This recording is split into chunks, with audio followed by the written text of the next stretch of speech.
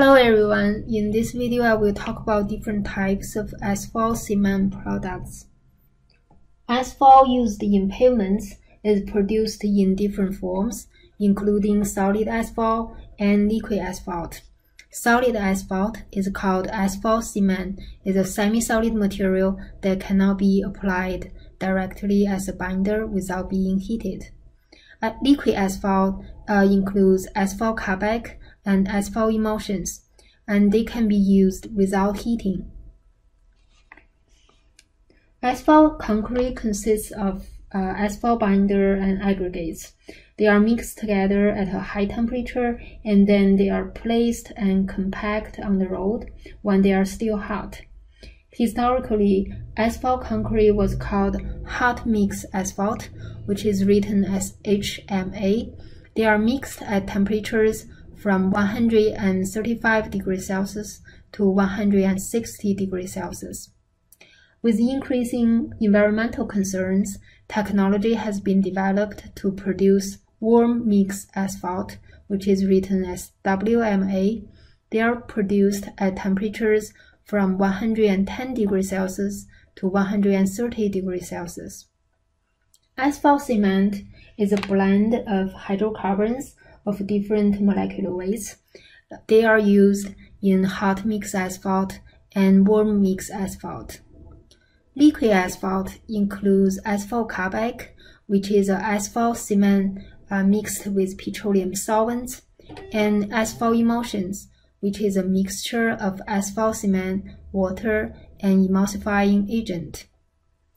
Liquid asphalt is often used for pavement preservation purpose, for example, in a fog seal, or they can be mixed with aggregates to produce cold mix as well. Although liquid asphalts are convenient to use, we don't need to heat them, they cannot produce the quality of asphalt concrete comparable to what can be produced by asphalt cement.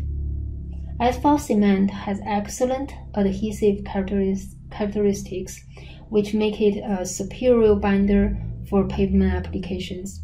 In fact, asphalt cement is the most common binder material used in pavements.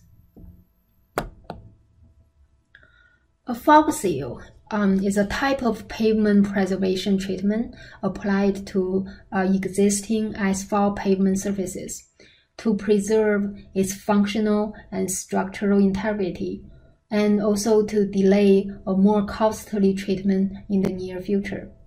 Typically, a fog seal consists of applying a slow-setting asphalt emulsion on the existing pavement surface without aggregates. It's intended to penetrate into the surface pores of the pavements to seal very small cracks and surface voids, as well as to coat surface aggregate particles. Then let's talk about some details about asphalt cement, asphalt cutback, and asphalt emulsions. Asphalt cement is a blend of hydrocarbons of different molecular weights. The characteristics of the asphalt depend on the chemical composition and the distribution of the molecular weights. The chemical composition is very complex, and it depends on the oil source and the refining method. Mostly, they have hydrogen atoms and carbon atoms, and they also have some sulfur, nitrogen, and oxygen atoms. As the distribution shifts toward heavier molecular weights, the asphalt will become harder and more viscous. The characteristics of asphalt is greatly affected by temperature. When temperature is lower, the asphalt gets harder and more brittle, and when the temperature is higher, the asphalt usually becomes softer. So it's definitely temperature sensitive, but it's fairly durable in the correct temperature range. As I mentioned before, asphalt cement adheres very well to most aggregates, and due to these excellent adhesive characteristics, it's the most common binder material used in the pavements.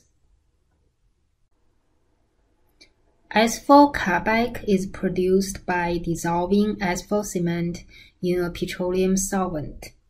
When the cutback is sprayed on the pavement or mixed with aggregates, the solvent evaporates, leaving the asphalt residue as the binder. In the past, asphalt cutbacks were widely used for highway construction.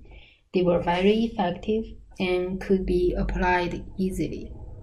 However, cutbacks are hazardous materials due to the volatility of the solvents, and the application of cutback releases environmentally unacceptable hydrocarbons into the atmosphere.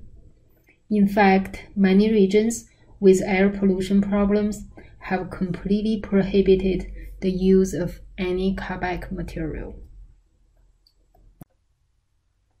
An alternative to dissolving the asphalt in a solvent is dispersing the asphalt in water as emulsions.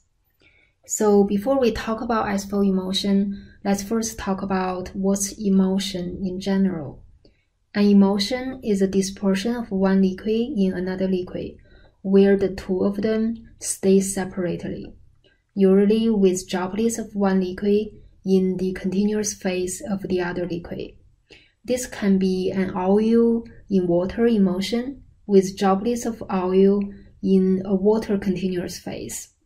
Or this can be a water in oil emulsion with droplets of water in an oil continuous phase. Emulsions can actually be found in your home, including milk, butter, and car wax. Actually, in addition to water and asphalt, there is another component in the asphalt emulsion. It's called emulsifier. The water and the emulsifier together are called soap. The emulsifier is added to stabilize the emulsion. Emulsified asphalts typically consist of about 60% to 70% of asphalt cement, 30% to 40% of water, and a fraction of a percent of emulsifying agent. They are used as stabilizer. This is because asphalt and water without any form of stabilization will quickly become separate, as shown in this figure. In general, emulsifiers allow you to make your asphalt droplets charged. It can be either a positive charge or a negative charge. Because all of the asphalt droplets will have the same charge, they will stay away from each other. Briefly, the tail portion of the emulsifier will attach itself to the asphalt droplet, leaving the head portion exposed. The electric charge on the head portion causes a repulsive force between the asphalt droplets, which maintains their separation in the water. Okay, that's how the asphalt emulsion forms. And although asphalt emulsion and asphalt cutbacks are used for the same applications, such as pavement preservation or cold mix, the use of emulsion is increasing because they do not include hazardous materials or costly solvents.